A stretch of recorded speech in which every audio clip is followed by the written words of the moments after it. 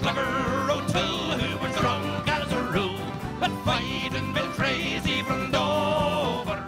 When the Irish Rovers decide to say goodbye, it takes an extensive tour to do so. We made a living playing all of these places all of those years, and it's the very least we can do is say goodbye to them the proper way, and that's by doing another show. And we've already said goodbye to New Zealand, we've done parts of the States, and now this is our Western Canada goodbye. So, like Cher, we'll be doing this for about 3 more years, these farewell tours.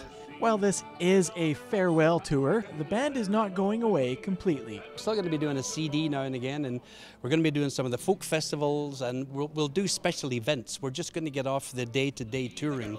This final tour is in support of the group's latest release, 50 Years, a massive 73-track collection of favorites, reworked songs, and new material. We've done a cross-section of, we got some of the early tracks, we bought them back of MCA Records, who owned them, with Jimmy and all on it, and my brother Will on them. So we've got half a dozen of those tracks. We've actually added to a couple of them. We took our original Black Velvet Band when I was 18 years old, and we've just re-recorded a new version, and we've melded them together. So you hear my voice, the first 2 verses are all those years ago, and now you get this voice now, and it's usually have to be dead before they can do things like this. So we're really happy that it turned out well, and there's some children's songs on there, because people are always asking us for children's songs. We've redone some of those, and the whole last CD is all new songs that we've either written or discovered somewhere along the way. The album's cover is a unique tribute to the Rovers' past by artist Hamish Burgess. He's a great Celtic artist, and he depicted our story on the cover, and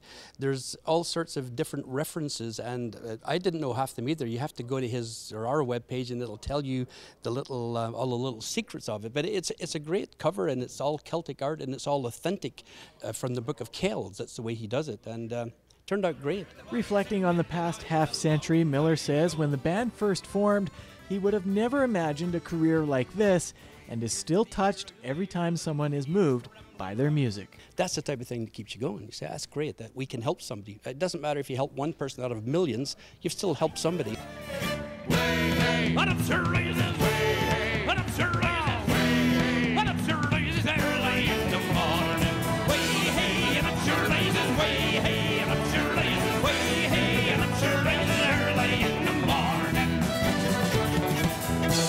For Go Kootenays in Cranbrook, I'm Blaine Evans.